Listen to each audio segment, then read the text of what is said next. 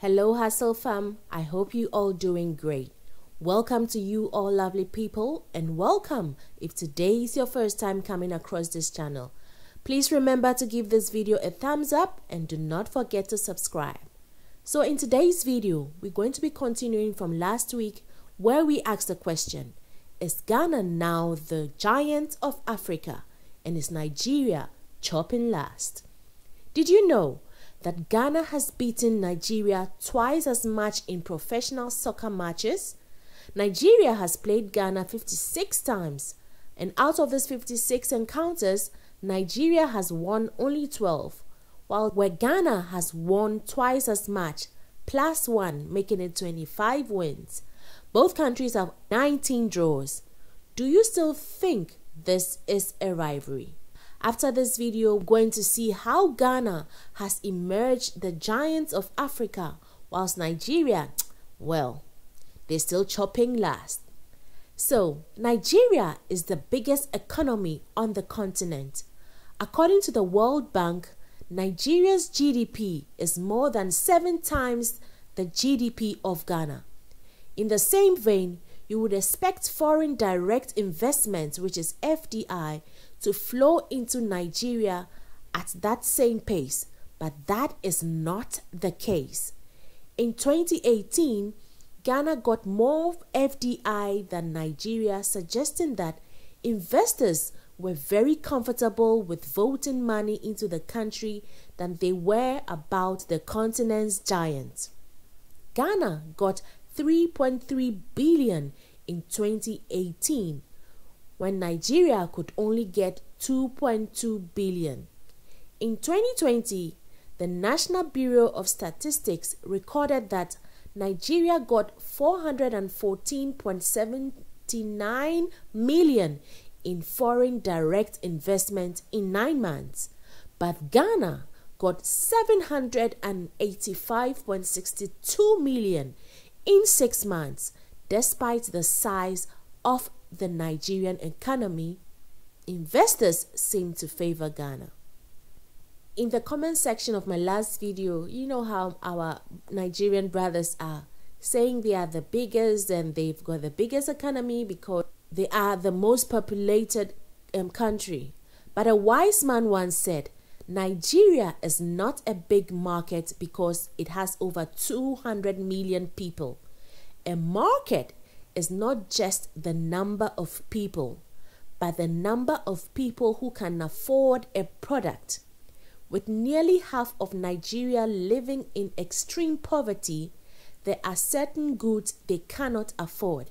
So numbers actually do not count here, because more than that, other half of the country living above poverty is also divided into classes. Very few of them can afford a brand new car. On the long run, the market for new vehicles is really small in Nigeria, while Ghana is not different because we also buy home used cars. But the companies that are auto companies seem to trust Ghana. So Volkswagen, Suzuki, Toyota, Nissan, which are auto companies, have chosen to set up a plant in Ghana. These are jobs Nigerians could use with their number, but the companies have trusted Ghana to settle in there. Giants of Africa. While it is used less frequently outside Nigeria, nowadays, the term Giant of Africa remains a centerpiece of Nigerian self-image.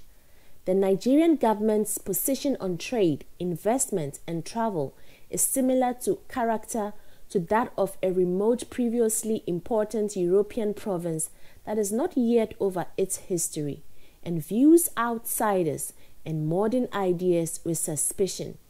Statistically, Nigeria is the obvious destination for foreign investment in West Africa, but practically and on paper, investors and tourists are increasingly voting with their feet and choosing Ghana ahead of Nigeria. During his first iteration as a military head of state, Nigerian President Muhammadu Buhari's economic and cultural idea of Nigeria focuses exclusively on a vision of the country as a completely self-sufficient giant whose massive internal market is the be-all and end-all of business in Africa. By completely ignoring the fact that 6 people slide into extreme poverty every minute in Nigeria, Buhari's administration has become dangerously obsessed with the idea of turning Nigeria into the economic equivalent of the mythical perpetual motion machine. Ghana, on the other hand, with its smaller population and lack of national superiority complex, is not burdened by such problematic ideas. Ghana's tourism revenue, currently ranked first in West Africa, shows that it's reaping the rewards of opening up to the world, while Nigeria closes its borders both literally and figuratively. Much of the Ghana government's effort to pitch itself as the alternative to Nigeria in West Africa hinges on its year of return campaign. In 2019, the country welcomed more foreign visitors than ever before in its post-independence history. The African diaspora is buying into the idea of visiting or moving to Ghana with predictably positive trade and investment results. In Nigeria, while Nigeria counts a far greater share of the African diaspora as its descendants, having hosted at least 4 of West Africa's biggest slave ports, which were in Badagry, Ibuti Meta, Calabar, and Okrika, Ghana has cashed the check that its bigger neighbor sat on for decades. Ghana also grants citizenship to people from the African diaspora, which allows returnees the right to own land. Despite having access to far more unused land than Ghana, Nigeria is failing to grasp the benefits of attracting more visitors. It also appears content with imprisoning itself within its borders. Ghana has successfully positioned itself as the beneficiary of Nigeria's puzzling withdrawal from the global investment table.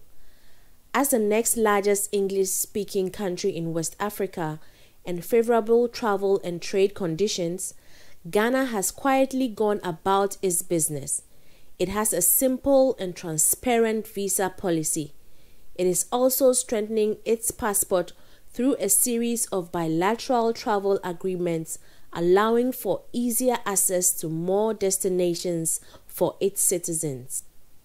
Ghana's Right to Return campaign has generated huge interest among African Americans and Afro-Caribbeans who want to visit or relocate to the continent. In 2018, Ghana issued roughly 80,000 visitor visas.